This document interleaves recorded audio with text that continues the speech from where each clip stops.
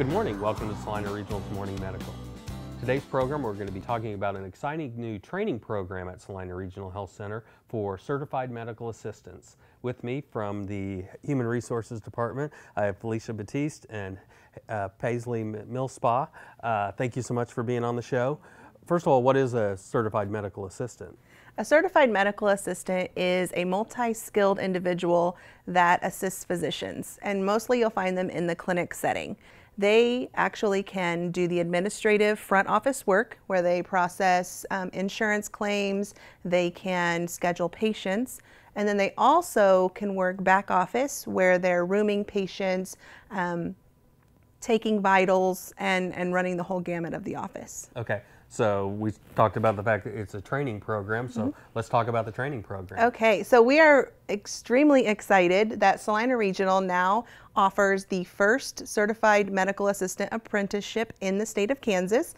It is a one-year apprenticeship where the staff member will go through 5 different facets of the organization.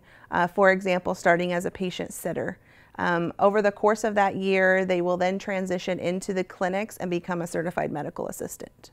Okay, Paisley, let's talk about, potential candidates for this program. Yeah, so the difficulty that we've had is this is a really fast-growing profession, and the schools that we've had, the programs that we've had locally are not graduating enough students to fill the need that just Salina Regional has, but not only our need, but the needs of the community. And so that's where this program was really developed and designed. So the people who are best suited for this are those who kind of have always wanted to get into healthcare or advance their career. Maybe they're already in healthcare in a receptionist position and have wanted to work that clinical side, or maybe they've just always kind of dreamed of working healthcare and felt like it was too late or they couldn't do the full-time schooling.